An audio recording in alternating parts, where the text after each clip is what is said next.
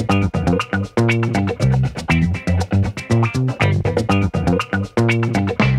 there guys, welcome to the Little League Daily Skills Challenge brought to you by Boost Juice. I hope you're all keeping well, hope you're all practicing, hope you're all still enjoying your football. Today we are going to do, it's not so much a skill, it's more of a rhythm or a ball manipulation that will work on your control. So I'm going to show you that's called across the ball, or the football dance as you may know it. A lot of you may have done it before, if you've been with myself.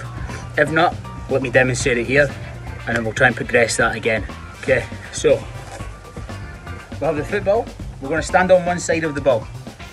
I want you to put your first foot on top and down.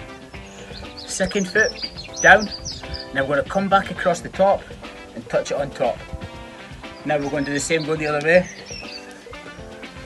Okay, now it's easy in our head if you want to say first foot, second foot, top. First foot, second foot, top. Okay, now can we speed that up?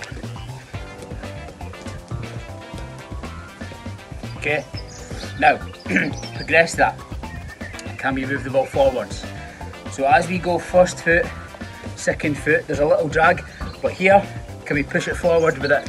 When we do the tap on top, can we push that ball forward?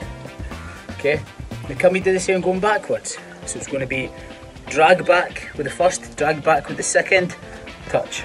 Drag back, touch. Okay. Guys, like I said, it's not a skill that you can use in a game, but it will certainly work on your first touch, it'll work on your control, your balance. It's a really worthwhile thing to get done.